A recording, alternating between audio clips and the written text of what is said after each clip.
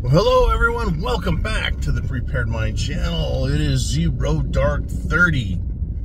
No special intro today because there's no internet in the location I'm at. But I'll get this out to you guys. Hey, is it going to be your way in SHTF, or is it going to be their way? Now, there's going to be two forces, two opposing forces. They're going to be the forces of your will and the forces of the will of others. Just think about where you live. You could live in the country. You could live in the big city. You could live in a very rural area or a heavily populated area. Dynamics will be different everywhere. That's why it's so hard to just say, here's your answer. Here's your solution. This is the way it's going to work.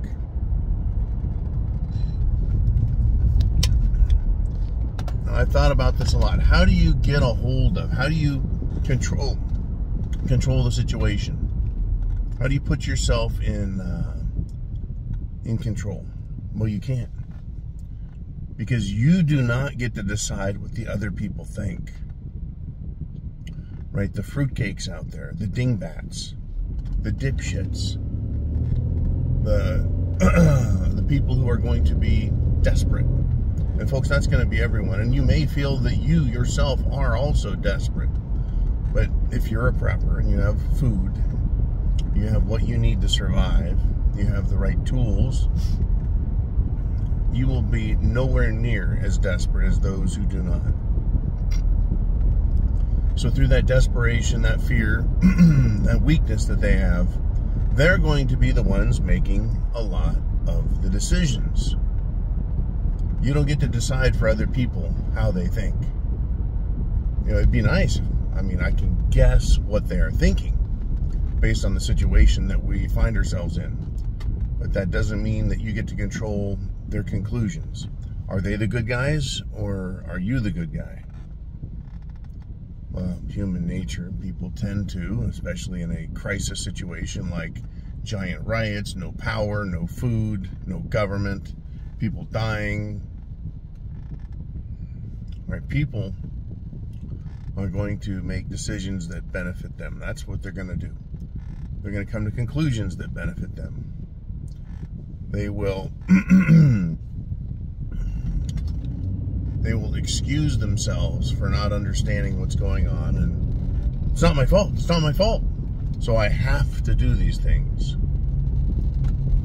Right? You can't talk sense into someone who's in that situation. Right? How do you talk sense into someone who is completely desperate and out of their fucking mind scared? Right? So we're left with, in many cases, or most cases in my opinion, we're put in a position, a reactive position. We're going to have to deal with the decisions and choices and thoughts that others have.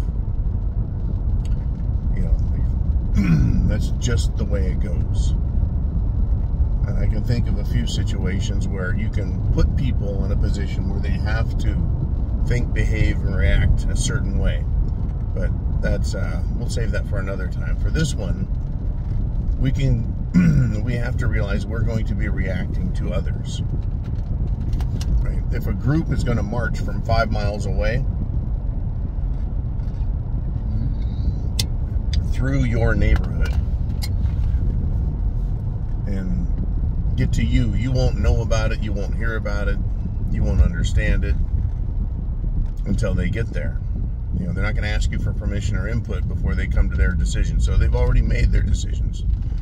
Their thoughts are formed, and they're just going to show up on your street. So you have to deal with that. Right? It's not your decision, it's theirs. Now, you being a peace-loving person, not wanting to be bothered, not wanting anyone hurt, think that you're entitled, right, to be left alone. Right? Hey, I'm just minding my own business here. Yeah, things are bad. Yeah, lights are out. Yeah, there's no electricity, no power, no food, no water. Yeah, times are tough. Everyone's having a hard time with it. Just leave me alone. That's not how it necessarily works. Remember, it's not your choice, it's theirs. It's not your decision, it's theirs. So they're going to make their choices, their decisions, and take action based on their thoughts, not yours. It's not what we think. It's not what I think. So I have to look and put myself into their, how do we put this? Their position, their perspective. So that's, because I've been in many situations, I understand a lot of these feelings and thoughts. When you're hungry,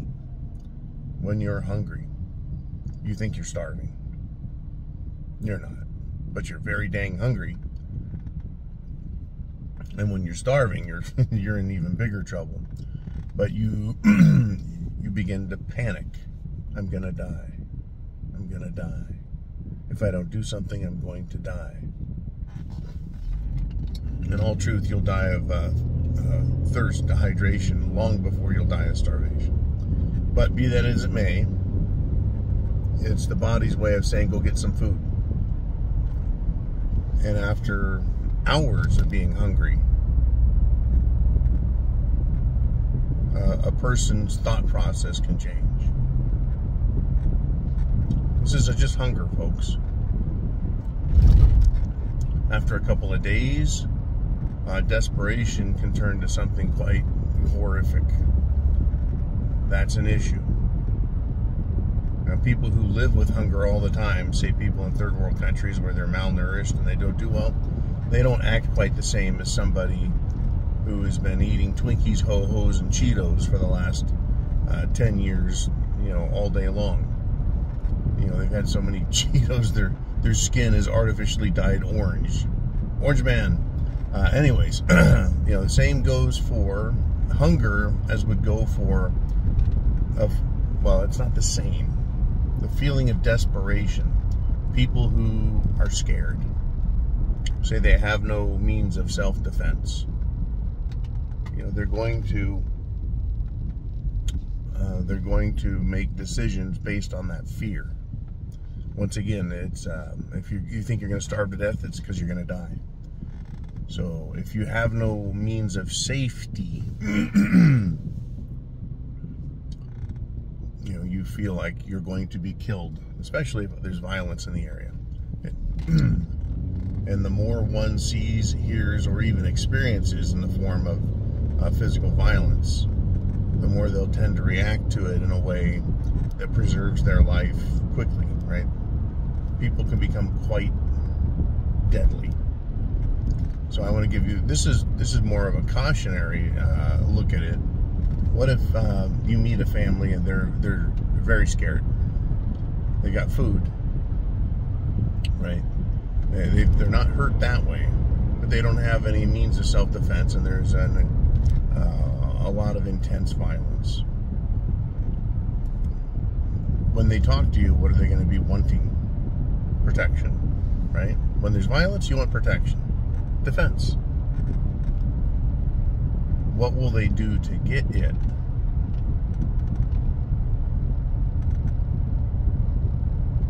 Will they lie about their circumstance? That is to say, will they say and do anything to achieve a level of protection and defense? The answer is yeah. That's an easy one. We're not hurting anyone. We just, where'd you get all that food? Well, we always had it. Well, did you really? Oh, yeah. They could lie about anything. Now their thing is after they have food, they want defense. Now, I'm not saying that just because someone has food means they stole it from someone else. But desperation, right? Desperate times call for desperate measures. And it's not your thoughts. It's not your morality. You're dealing with them, other people. I've always said, other people are the most dangerous thing. Surviving is hard. Surviving is difficult. I've done it. You guys got to witness some of it there with the RMZ. But that's hard enough. But other people are the greatest danger. Right? Rain always falls from the sky. It's not going to rain upwards, right? You know how to deal with rain. You build a shelter. Food, that takes care of hunger. Water takes care of thirst. How do you deal with someone who is incomprehensibly injured and scared and willing to do anything? Right? You've heard the expression lie, cheat, and steal. Well, you can add murder to that. People will become violent in order to protect themselves. If they feel threatened, right, they're going to do everything they can. They'll lie, cheat, steal, and even murder. Let's just say you have 3 riot shotguns, 3 self-defense shotguns, and you meet a nice little family and they're asking for help. They're scared to death. They're scared. They're desperate. They need protection. And you offer to try and help them. It's not your thoughts. You're thinking, okay, these people should feel safe. These people should be happy I'm willing to work with them. Right? They're not a huge burden because they have their own food. They just need self-defense. They need someone to protect them. Right? You're thinking that they should be satisfied, that they should be happy, that they should be grateful, that they should be pleased, calming down, etc., etc., etc. Their thinking is you have 3 shotguns and lots of ammunition, and they have none. They're thinking they're scared. They're thinking they can't really trust you because they don't know what you're thinking. They're thinking that you should give up a shotgun, or maybe they should cheat you out of one, or steal one, or worst case scenario is, right, hit you over the head with a baseball bat and take what you have. Once again, you don't know if this other family had their own food or if they took it from someone else, right? You just know that they're scared. And what they don't have is what they want. When they don't have water, they want water. When they don't have food, they want food. When they don't have self-defense, they don't have self-defense. So understanding that is important for us to know that it's not what we want and we think, it's what they think and their choices and their decisions. And that's why people they're the huge X factor. Because you can't, I mean, how many people say about their own spouse or family members, I really thought I knew them, but I guess I didn't. I guess they were much more different than I thought, right? So how could you know anything about a stranger? Especially based on something they tell you in a desperate time. In any event, that'll be it for now. 0 Dark 30, John, out.